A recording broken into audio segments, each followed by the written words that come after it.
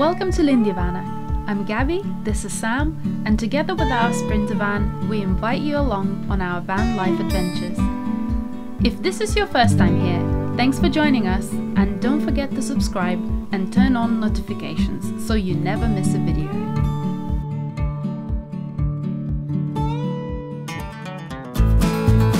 Oh yes, welcome back to the channel guys. It's a pleasure to have you joining us once again. It's been a while since we've made a video and it's been a while since we've travelled in the van, so we're really excited to share this journey with you. We're going from the UK over to Lithuania. We've not travelled at all in the last year pretty much, so we're really excited to go and see Gabby's family for the first time in over a year. So we're on the train, we've got half an hour and then we're on the other side. How are we doing? Good. Oh, he's doing very well.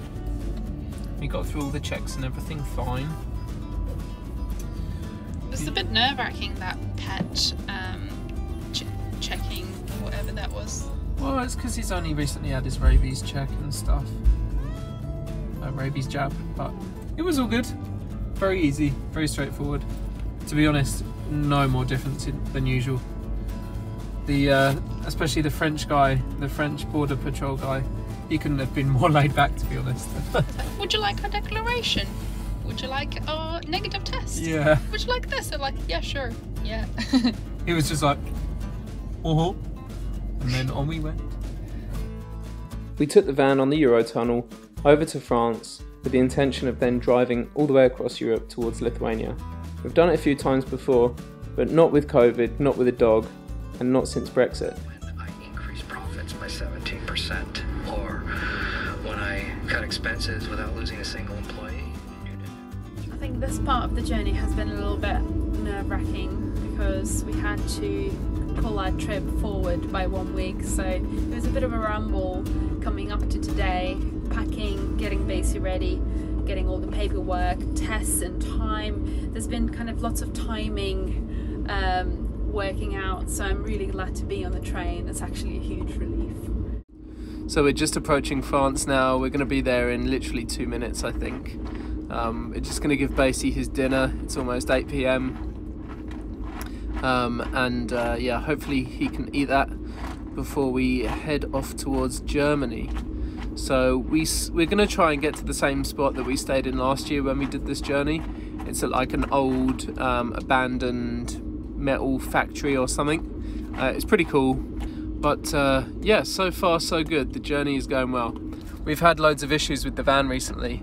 The fuel filter was leaking, and then the fuel filter housing was leaking also, so I had to replace an O-ring in the fuel filter and also the fuel filter housing, which is a very common problem in Sprinters apparently, because we were losing loads of coolant. I also got the oil seal on the diff replaced as well because that was leaking oil everywhere, and unfortunately Mercedes did it incorrectly the first time and I lost a litre of oil from the diff in about 5 miles.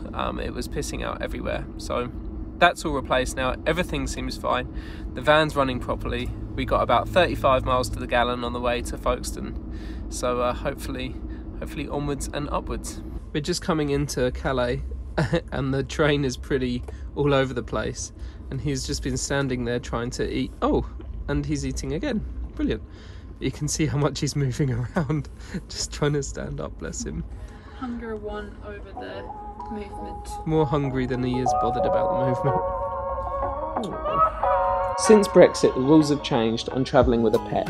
We now need an animal health certificate from the vets. Now the cost of this can vary dramatically. From our normal vets it was £250, but we managed to find it much cheaper elsewhere for £65. You have to pay for this every single time you want to travel to Europe. So while we're in Lithuania, we're going to be getting Basie a European pet passport, and then we won't need to do this again in the future. If you've got a puppy, get them one of these. It's condensed yak milk. They love it. Basie loves it. Yeah. In the meantime, we have come to the other side of the tunnel. How many miles? I don't know yet. We've got no internet. Oh, 20 hours. 20 hours. Ah, yeah. Thank you, Frenchman, train person. the other side. What? 1,202 miles to go. Let's do this. Another big challenge with travelling this year was of course COVID. But since Gabby and I are both fully vaccinated, we didn't have to worry about giving any excuses to the border control for travelling. You can pretty much travel throughout Europe if you're fully vaccinated anywhere. And luckily this rule came into action about 3 or 4 days before we left for our trip, so that made it a lot easier. We also had to provide a negative test result, I think 3 days before we left the UK.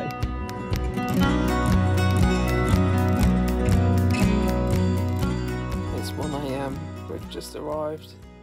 There's a few other vans parked here, which is nice, but I'm knackered, so we're going to sleep.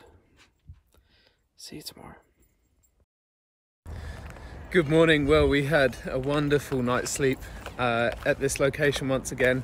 We stayed here last year, as I mentioned before, and yeah, it was fantastic then, and it's even better this time, I'd say. We didn't get here until like 1 AM last night, and yeah, went straight to bed, fell straight asleep, slept like a baby, got up at 7 o'clock this morning, or 8 o'clock German time, and yeah, just coming out for a walk, enjoy the sunshine, glorious day. So this is where we've stayed. It's this old abandoned factory or whatever it is. It's actually a park, and I think there's a skate park over there, so if there's any van lifers that into skating or BMX and stuff, then this might be a good spot to have a little sesh. But yeah, it's gorgeous here. But we've got the motorway just behind us, but I'm on this big mound that sort of separates the car park from the motorway, so yeah, you can't hear anything. Basie, drop it, Basie, drop it, good boy, good boy, good boy. You want some chicken? You want some chicken? Oh yes, there you go, good boy. I'm gonna try and make it to Berlin this afternoon, and then over the border into Poland tonight. To sleep. We need to cover about 500-600 miles today, and then we should get to Lithuania in good time tomorrow evening. So this is where we stayed last night. There's a few other vans here. There's a really nice 4x4 Sprinter just in front of us. But yeah, a van got here in one piece yesterday, which was good. And now we're about to have some breakfast. It's good that we made some granola the other day. Trying to go homemade granola in the van. Basie is really hungry. He just had 3 clues. So lovely. Lots of room for a new day. Did you sleep well? Not really actually. Oh. Yeah, I feel like I had too many snacks. Too many snacks. Yeah. We had some Pringles and some chocolate mini roll things on the way, but hey, we're in the van and I'm going to lock him up before he goes disappearing.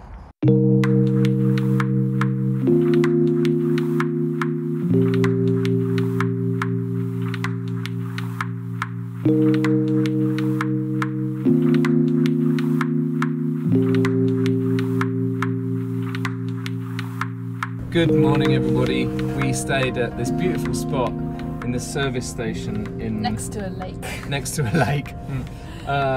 in Poland last night.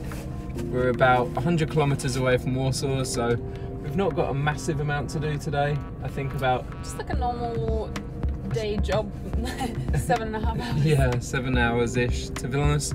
So yeah, we're gonna head off now. Basie slept quite well, although he's been itching and a bit irritated the last couple of hours. Maybe a bit anxious as well. Anxious, but it's understandable. There's a lot of changes for him, so yeah. Yes. We'll see how he is when we get there. Yes. But no problems in the night at all. Super quiet. Just in this car park of a service station, backing onto the fields and stuff. So yes, let's make a move. Let's go.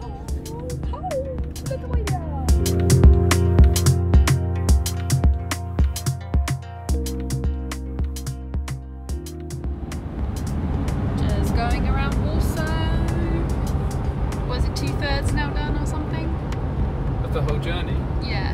No, more than that. More than We've only got 292 miles to go. So Out of...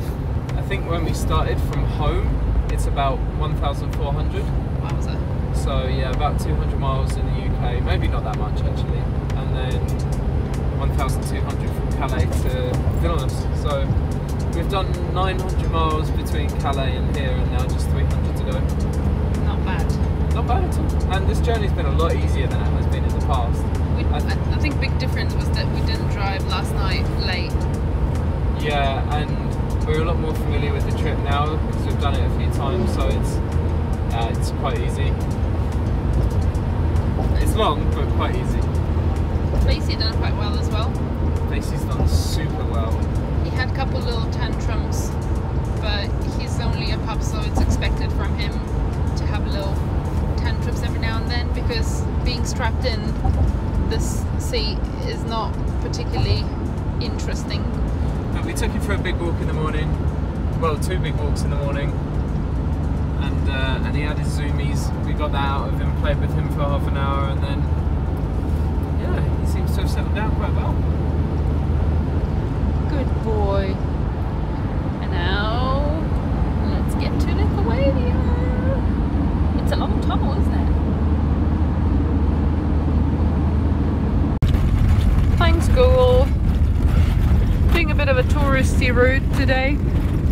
I don't know why it took us off the motorway and got us on these cobbled roads. Not the most comfortable, but Pretty, whatever that is nice. Is it a church? Yeah, it looks like church. I guess every now and then you just gotta go with it. Very interesting, to be honest. I think we're Oh, what a hopefully relief. Back on tarmac. yeah. Nice river. Lovely. Basie's not impressed. Are you, Basie? Oh no. No, Oh, you're kidding. that was just Oh. the bridge. Got more of this. How much longer? There it is. Ooh. Sorry, not very good camera work. Lietuvos Respublika. We're in Lithuania. We have made it. We are in Lithuania. Can you believe it, basically? Yes. Beisukai, forever known as Beisukas from now on. Oh wow. Oh, Wow. The signs make sense now. Wow, we made it. Oh yes, what a journey that was. 48 hours door to door. Couldn't have gone much better. While we were in Lithuania, I'm going to probably try and make a few more videos because I really enjoy making videos and we've not made any in a while. So don't forget to subscribe, like this video, and we'll see you in the next one. Over and out.